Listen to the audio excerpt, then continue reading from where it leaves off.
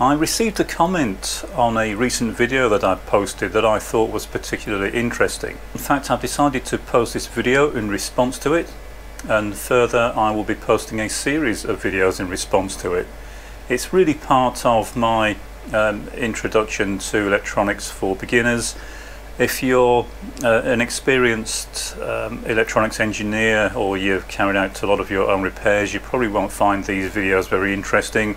They're really aimed at people getting into electronics, starting to repair equipment, fault find, and I'm going to show the various methods that I use, or some of the methods. And I thought I would start by showing the message that was posted. Hopefully the poster won't mind me showing this, but it was quite an interesting series of points that he raised. And firstly, he says that I often say when I'm repairing equipment, I'll say I found a faulty IC and replaced it. And so I'll be repairing something maybe like this. This is the main board out of a PET computer. And I'll find various devices, and I'm really in the video showing the overall process, and I don't often show the details of the fault finding. I've done that a couple of times in the recent videos. In the PDP video, for example, I showed some more detailed fault finding. If that's the sort of thing you want to see more of, then please let me know. And what I normally do is say I found the IC and replaced it, but I don't show the process of how I went about locating the fault.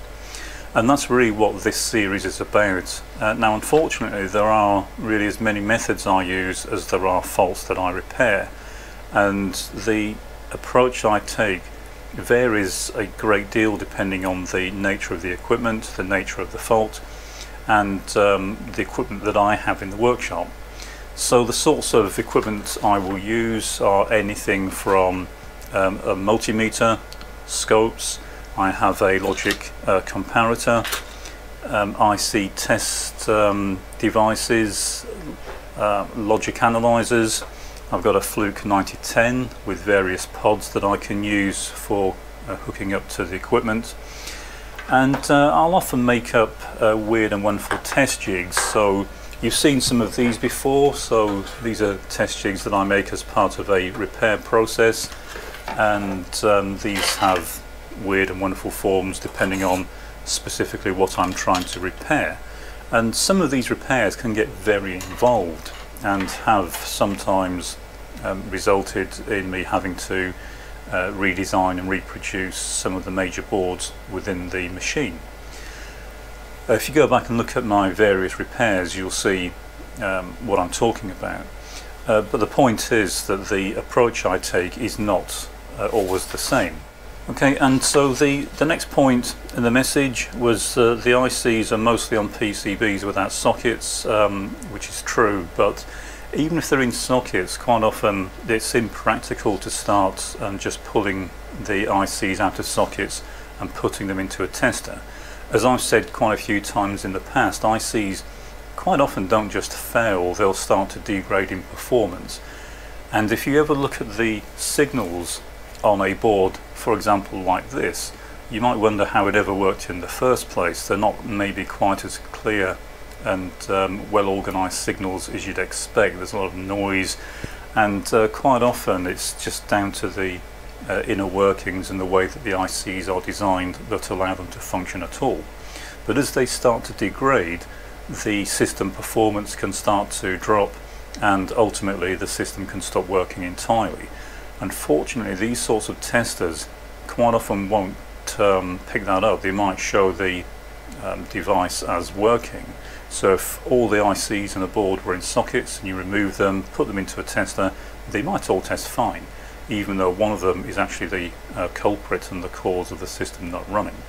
So you've got to be fairly cautious when you're testing, especially 7.4 series systems. They are very prone to signal integrity problems where the outputs of one device might be switching, but might be too slow or insufficient amplitude to drive the circuit inputs that they're connected to. So yes, it's easier if there are sockets. If you suspect a faulty IC, it's very easy to swap. but we'll come back to that. There's another part of his comment that I'll come back to in a few minutes as part of this. And they said here, I assume you have common practice to validate correct function of most variants of the 7400 family. And yes and no. I have some very specific ways I go about testing them, which I'll show in a few minutes. But to be honest, I never start with any of this. I don't start with a multimeter, I don't start with a scope. What I actually start with is the user manual. And if I have a user manual, if I don't know what the machine's supposed to do, how am I supposed to repair it? So quite often I use the machine itself if it's at all functional. And a good example of this was the PDP. I used the machine itself to carry out a lot of tests. Admittedly, I had to write some short pieces of code, but getting the machine itself to do a lot of the work can save you a lot of time. And again, something like a Fluke 9010A is very useful for that. But the next port of call, if it's available, are the schematics. I spend some time before I ever power it up even. I'll look through the schematics, see what the best approach is to trying to repair something. If it's an entire machine, I will start looking at the power supply. Usually disconnect everything first. There's no point turning a machine on if the 5-volt rail is sitting at 20 volts. You'll just do a lot of damage. So that's the first step. I will just do some very basic visual inspection, read the manuals, look at the schematics, and see if I can pick anything up that way. Quite often you'll find that just a visual inspection will reveal something. If it doesn't, then we start getting into the more interesting aspects of the repair. So they're saying here that if the device is soldered to a board, there are several issues, and that common testers such as this don't really work if the devices are in a board, which is very true. You can't really use this with the device in the board. Even if you make up a connector, then this won't work. And as it says here, because everything's on common power rails, it's kind of impossible for these devices to properly test an IC in circuit. Also, quite often you'll find there are various outputs, maybe have open collector outputs tied together, and they can interact. So you can't really use this sort of device. Now that's where something like the logic comparator comes in, and this is designed specifically to test devices while they're in circuit, but it's really comparing a device on the target board with a device that you fit into the comparator. So there's a whole range of modules. These just plug in, and there's one for each different type of IC. These are slot in, and then you'll compare the performance of a known good device with one that's on the target board. And if you get a difference between the two, then it will show up on the LEDs on the comparator, and you'll know that the device on the board is not working the way it's supposed to. So the issues in testing ICs while they're on the board, you can't really use this sort of device, and it's not really the way I go about testing anyway. In fact, I quite rarely only use this just to confirm my suspicion that the device I've removed is in fact the faulty device, which is one of the reasons I'm careful when I desolder devices, even if I suspect they've failed. So the next point is desoldering dozens or hundreds of ICs to validate their function isn't appealing. Absolutely not, and that's absolutely not what I would do. I don't, that's really just called guessing. It's not the approach I take.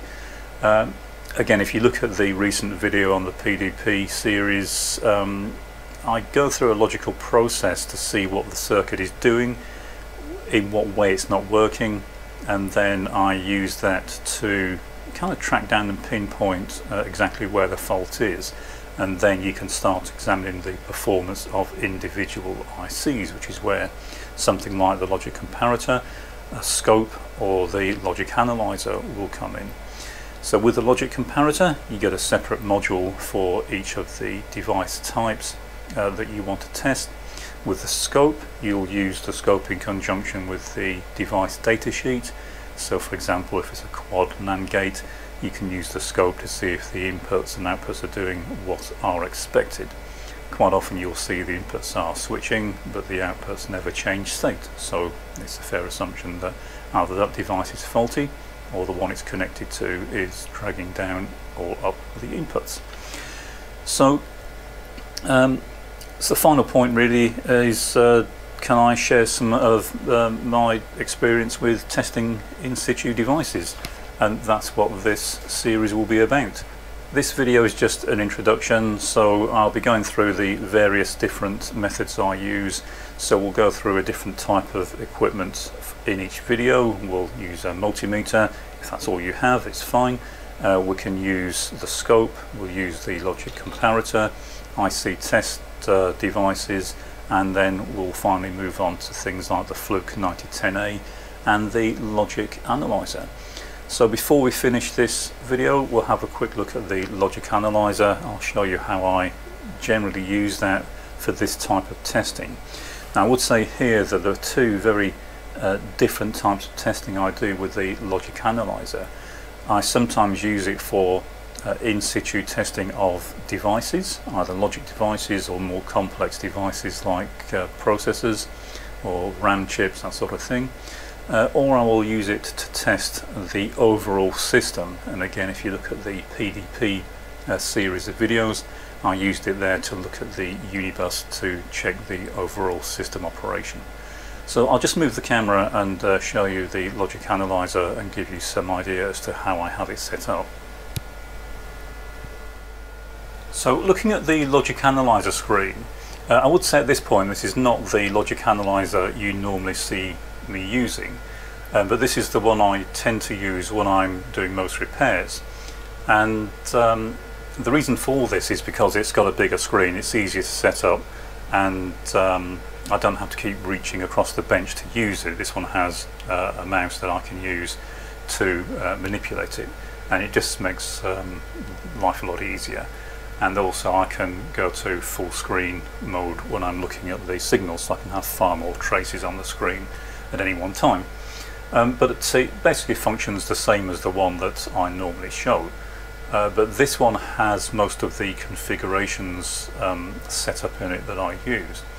Now if I'm testing a specific type of equipment, I will open a particular configuration, and these are just ones that have built up over the time I've been using this. But I have all manner of different setups, everything from a Z80 configuration, which will give me, and this will give me a very good way of analysing a Z80 system while it's in situ and running. And it's just really a case of setting up the analyzer so that each of the required lines are available on the pods, and then you can just connect the pods to a test clip, clip that onto the board, and use it that way. But for testing 7.4 series, if you want to use a logic analyzer, you can do that as well. So if we open a specific file, and in this case we'll open, for example, a 7404, and we'll look at the way I have this configured. Now I normally configure them in a fairly specific way. I often have a separate input available for each of the pins, and that is I can look at each one separately, but I'll also configure them as a bus, so I can look at them as a collection of signals rather than necessarily individual signals, which might make it a lot easier. And the reason you might want to do that, for example, is for a space on the display. If you want to look at more than one at once, you can do, and by having them set as buses, you can actually remove all the extra individual pin displays, and then you can have far more space, and if there's a particular bus you want to examine, you can just expand it and look at it that way. So just as a quick example as to how I would go about using this, if we assume that this IC 7404 is in a board and that this device is the target machine, I'll just set this up to test this particular IC, and if I press enter, it tests it, and this IC tests OK. What we then do is connect up one of the pods. So I have a test clip. Quite often I'll leave these pods connected to test clips. There aren't as many different pin-out configurations as you might expect, because a lot of these 7.4 series family logic have fairly similar pin-outs. Although they have different functions, the pin-outs are very similar. So what we'll do is, this is now clipped onto here. We can arm the analyzer and we can run the test. And what we end up with there is a trace, and we can use this to determine if this particular device is working. So it's just a hex inverter, so anytime there's a naught, once the test starts of course, anytime the input is naught, which is the red trace, the output should be high. And you can see that when the inputs go high, the outputs go low. So this device is working. If this was in situ, what you'd be looking for, you'd probably get obviously fairly complex patterns, but what you're looking for is when the two don't do what is expected. That's when the output is not the complement of the input. You'll know you have a faulty device somewhere. So the only downside in this is, as I said, if the device is just starting to fail, the threshold might be sufficient to cause the analyzer to switch, and so it might be appearing to work on here, but it may well not be working on the board. This is, however, still better than removing it from the board and running it standalone in one of these pieces of equipment, because it's not loaded like this, so it's not going to perform in the same way. The other thing that's a bit of a downside in using these compared to target machines, it's very slow. So if we look at the test duration, we'll just change the display, and you can see here the test is taking 114 microseconds. In other words, very slow testing, and if the device is starting to degrade, this test may not show up that particular issue. You also have another issue in terms of the logic levels. On this analyzer, if we want to, we can change the threshold levels. So if we come in here, we can select from different levels, or we can even use a user-defined level, so we can change the threshold if we suspect a device is starting to fail. And quite often what I will do is I will change this to a lower value and check. So I might go to 1.2 volts for example, and then I might go up to maybe 1.7 volts and rerun the test and make sure that I'm still getting the correct values. Okay, so that's a very quick introduction to this series of videos. It will extend for a while. I'll just post one of these videos every so often, as and when I'm repairing equipment. I'll go through the various methods that I'm using, and as I say, it does vary a huge amount. I've barely scratched the surface here of the methods I use. For example, if I'm working on valve equipment, I use very different sorts of equipment and methods, and if I'm working on surface mount equipment or more complex devices, mostly for development work, then I will again use completely different equipment. What I'm going to try and focus on here is vintage electronics equipment, such as vintage computers, arcade equipment, that sort of thing. And if there's anything in particular you want me to cover, then please leave a comment. But hopefully this will help to explain some of the methods I use. When I say that I found a faulty device and replaced it, I will have used one of these methods.